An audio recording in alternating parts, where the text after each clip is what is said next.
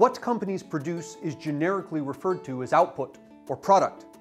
What companies use to produce product are generically referred to as factors. Economists divide factors into two groups, short-run factors and long-run factors.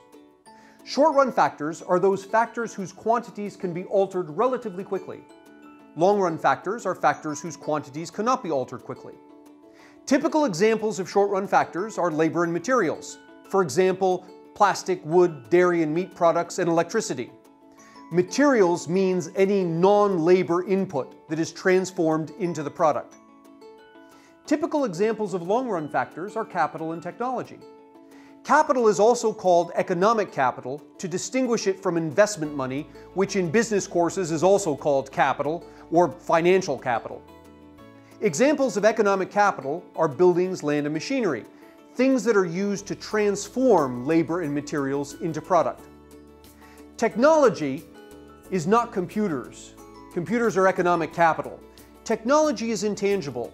It is the company's managerial and productive sophistication. For example, workers who are organized in an assembly line produce more output than do workers who work in parallel. Horizontal management structures tend to be less costly than vertical management structures. These are examples of differing levels of technology. Let's return to our example of the workers producing pizza. We know how much pizza we can produce with varying numbers of workers. If we plot these data, we can see how the firm's output changes as the firm increases the quantity of short-run factors it employs. In stage 1, output increases at an increasing rate. In stage 2, output increases at a decreasing rate. And in stage 3, output decreases. Let's define two new measures, marginal product and average product. Marginal product is the extra output generated from employing one additional unit of short-run factor. For example, when the firm has no workers, it produces no pizza, and when it has one worker, it produces 6 pizzas. We say that the marginal product of the first worker is 6 pizzas per day. When the firm has one worker, it produces 6 pizzas, and when it has 2 workers, it produces 20 pizzas.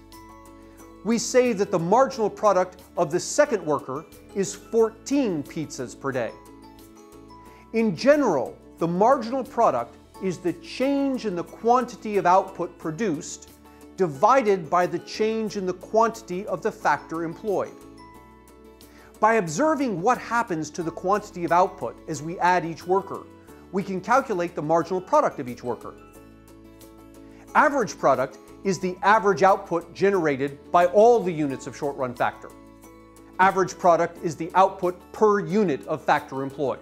For example, when the firm has one worker, it produces 6 pizzas, and so its output per worker is 6 pizzas per day. When the firm has 2 workers, it produces 20 pizzas, so its output per worker is 10 pizzas per day.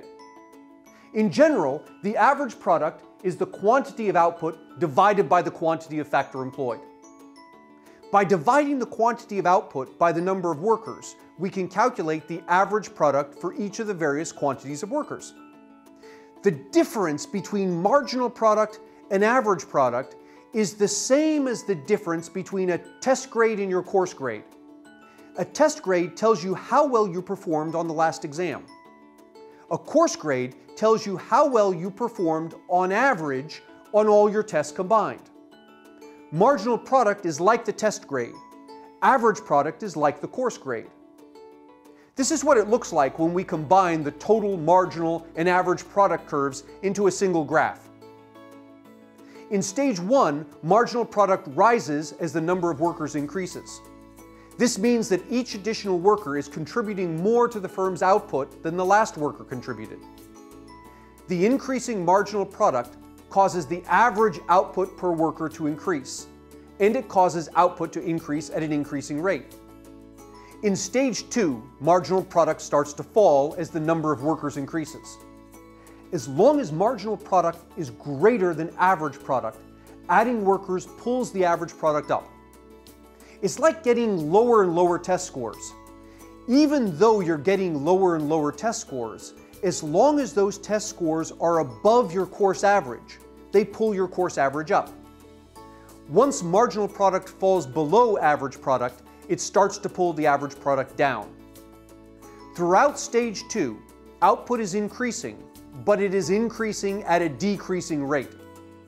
In stage 3, marginal product is negative, meaning that adding workers causes output to decline. This pulls down the average product and also causes the total product to decline. What motivates firms is profit. To understand profit, we first have to understand how firms transform inputs into output. Average product and marginal product help to explain this.